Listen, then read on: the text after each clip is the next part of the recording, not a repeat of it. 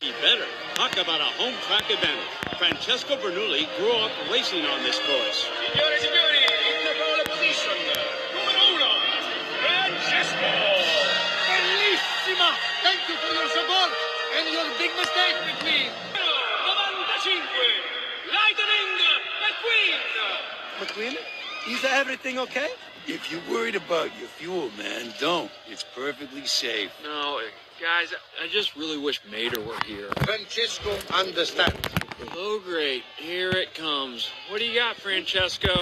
For famous race cars like Francesco, well, you to be far away from home is not easy. I think you forgot the insulting part of that insult. It's no insult. When Francesco is away from home, he misses his mama. Just like you miss your tow truck, amico. Gee, I maybe misjudged you because that's exactly... Of course, I am at home, and my mama is right here. Mama!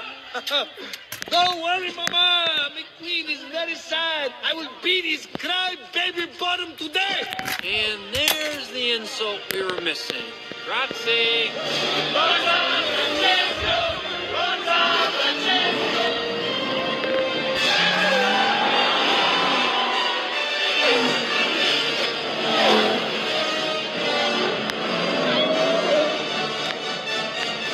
Daryl, the racers are settling in as they head to the Italian countryside.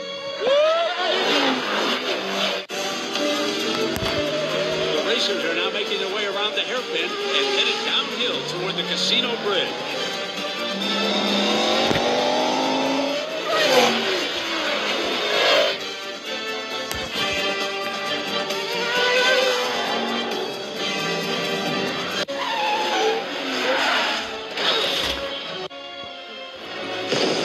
Another crash. It's number 9, Nigel Beasley. Oh, number 7 is loose. Shun Todoroki.